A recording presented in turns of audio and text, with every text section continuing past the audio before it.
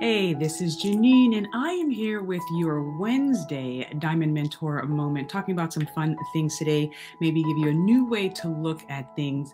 We are talking about the university blues, how avoiding rejection and failure actually hurts your brain. And so let's jump right in. The creative cost of avoiding rejection. I'm labeling it the university blues. I don't know if you remember, but back in 2019, there was a huge college scandal. And what happened was it was found out, right? The government and the Department of Justice and FBI were looking into this for actually a while. And they found out that there were many parents who were paying a particular person to help their child get into some of the top universities in the nation. They even made a documentary about it that's on Netflix, apparently. I have not seen it, but I might go check it out. But what happened was they wrote this person a check, and the person had different ways of getting them into school. So they pretended to be on some type of sports teams, like the crew team, teams that weren't headliners like football, baseball, or basketball, but the crew and maybe golf. And they also paid for people to sit next to them to take the SATs and the ACTs and other college exams to get in. And they just really just had strategized just different routes of sneaking their kids into school for a price. When this broke, a lot of people were focusing on the parents, especially because a few of the parents were famous. I think it was the mom from Full House and some other pretty famous people. But a lot of the parents, all of the parents were well off because they were able to pay this person. But I want to focus on the cost of the child. The creative cost that the student has to pay. I almost labeled this child abuse. And here's why. You'd be like, Janine, what? Their parents just were just, writing them checks, and they were just basically getting off easy, cutting the line. And we don't think about what is that communicating to the child. First of all, the numbers, 33 parents were involved, $25 million. And like I said, they were going into sports teams and SAT and cheating. What did that communicate to the child? Here's what I thought about it. From the child's point of view, even the subconscious point of view, that communicates from the parent that I don't believe that you can get admitted to a university on your own merit, or particularly this university on your own merit. To have someone come in and sit next to you while you're taking the SAT. I'm communicating that I don't believe that you have the fortitude and the willpower, the academic strength to do this on your own. And I don't believe in your ability. That's really what they're communicating to the child by doing all of these things. And then for the child, whoever these children were, I don't even know if they got removed from school, or I don't know what happened to the students, but to be there knowing that your parents cut the line, what does that do to their psyche? And so I want you to think about the creative costs of what that does. And here's why this is an important thing. First of all, I'm a parent. We want our kids to succeed. We want our kids to do well. Our students, if you're a caretaker or you're in charge of children, more than normal, more than often, you want your children to do well. And even if they're playing, you want them to do well with making friends, do well on the course, do well on the field. If they're in sports, we want to see our children succeed. It hurts our heart to see our children fail. But guess what? It's a part of the process. And I really want to normalize, I call it attempt making when I talk to my son. Hey, I see you made that attempt. Different outcome than you expected, but you made an attempt. Because the word mistake and even the word failure has different stigmatizations with it, or stigma with it.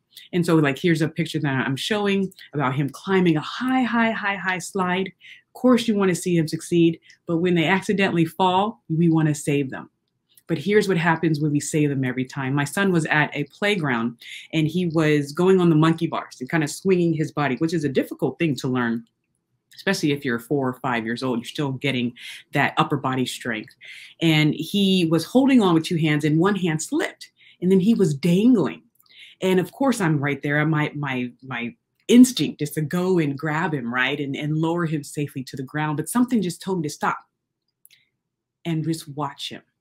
And so he's dangling and, he's feeling out his body. And then he just starts swinging and swinging and swinging. And then he throws his arm out and he catches the other bar and he slowly pulls himself up.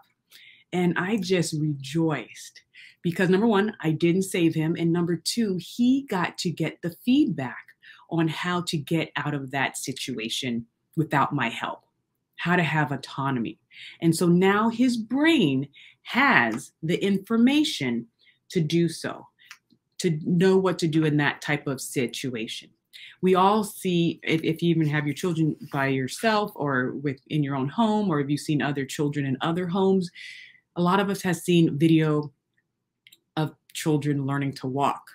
And you see them fail over and over and over again. No one trips out if they fall and they get back up, and they fall and they get back up, because it's a part of the process. But we don't see what's going on in the brain. The brain is steadily getting feedback information upon each attempt, upon each fall. How is gravity working with their body? How is their cerebellum going? The cerebellum is the back part of the brain that is really a big part of your motor movement and your balance. This area back here, movement, I'll be talking a lot more about this in the future, has about 80% of the brain's neurons is packed in this back area, and it's largely used for motor movement and balance. So that's what they're strengthening every time they fall. But we see falling in the general sense as failure, as mistakes, and not falling as feedback and those learning steps that the brain sees it in. And so, me, I'm coming at you with the neuroscience behind intercultural creativity and building a creative identity within ourselves, our team members, and our youth. Dr. Kelly Lambert has a wonderful TEDx out there, and that's why I left the title on this screen for those of you who can see the screen, called Improving Our Neuroplasticity. Once again, we think that the brain is just growing at crazy rates during childhood, which is true, 0 through 4. 0 through 5 is the most critical years, 0 through 3 actually, and up to 12, right? And the prefrontal cortex isn't done growing till about 25 years old. Keep that in mind. But even till the last day of your life, your brain is still structuring and restructuring itself. How? A lot of times based on experiences,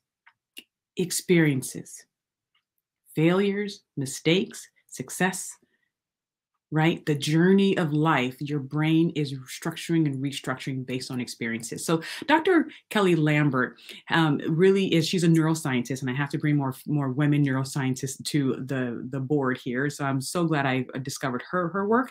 She looked at effort-based reward training.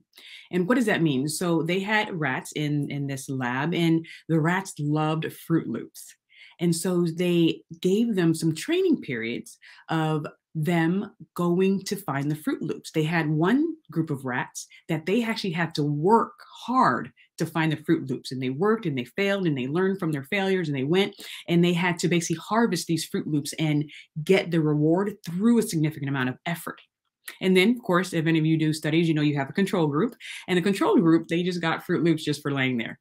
They even gave them little titles, the worker rats and the trust fund rats. Now that's their title. That's not my title, but that did make me laugh. So the trust fund rats just got Fruit Loops just for laying there, didn't really have to do anything. And the worker rats had to work hard to get them and to harvest them. And I'm going to read the findings of what they discovered with these rats. First of all, the worker rats, after they went through this training period of the Fruit Loop training period, they put them in new situations, right? Like swimming, which the rats never swam before. But the worker rats were able to grab hold of the process a lot faster than the trust fund rats. And she discovered that, that we are engaged in behaviors that allow us to pull the experience from our past experience, pull the information from our past experience and apply it to our new experiences. And so when we engage in behaviors of this effort, that we can see the results of our work, that it really helps consolidate the circuits in our brain. And that now we have this experiential capital to bring with us to these new journeys that life has us on. right? And it reminds us that we can do the things that we can do can make a difference. Don't forget, we are in a VUCA environment. Volatile, uncertain, complex, and ambiguous.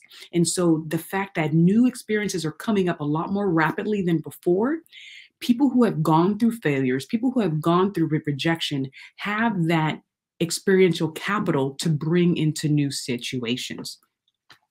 She also discovered with the worker rats versus the trust fund rats that worker rats had more evidence of neuroplasticity, and this brain fertilizer, it's a long name, like it's a 4-letter acronym name, but we just call it the brain fertilizer. There was more of the brain fertilizer around the brain. This is called brain-derived neurotrophic factor, right? And there was more complex connections of neurons within the brain. They also found out within the worker rats, there was lower stress hormones and higher hormones of resilience, right? Everyone's talking about resilience, but no one really talks about how do you train for resilience? Let people experience failure, mistakes, falling down and getting back up again, metaphorically speaking and physically speaking, for children who are learning to walk. And this is important for mental health.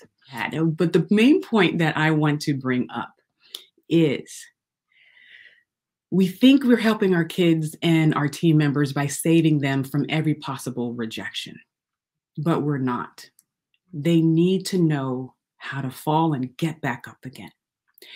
In my work, I really push for the cause of arts education and arts training, and dancers, musicians, people who go out for gigs and go out for auditions, they know this firsthand. If you're a professional dancer, you have built up the muscle to deal with rejection, right? There's one spot and there's 500 people going for one spot.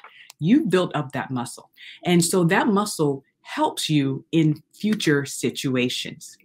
So let them fall, let them fail, let them get rejected from time to time. You're there, you're still their foundation. You're not letting them get like hurt, but you're letting them just go through the moves of building that muscle of getting back up again. That's what we want. And they know that we're here. My son knows that I'm here to console him, to encourage him, but also to say, you can do this. Let's try it a different way the next time. Let's see how you can learn from that experience and apply this information when it comes up again. And so once again, my name is Genein. I am the founder and creator of the term intercultural creativity, which is the intersection of cultural competence, right? And you can build a culture of resilience and creative thinking. They actually sit on the same set of cognitive skills, which is the 7 gems of intercultural creativity that I lay out in my book, The 7 Gems of Intercultural Creativity here.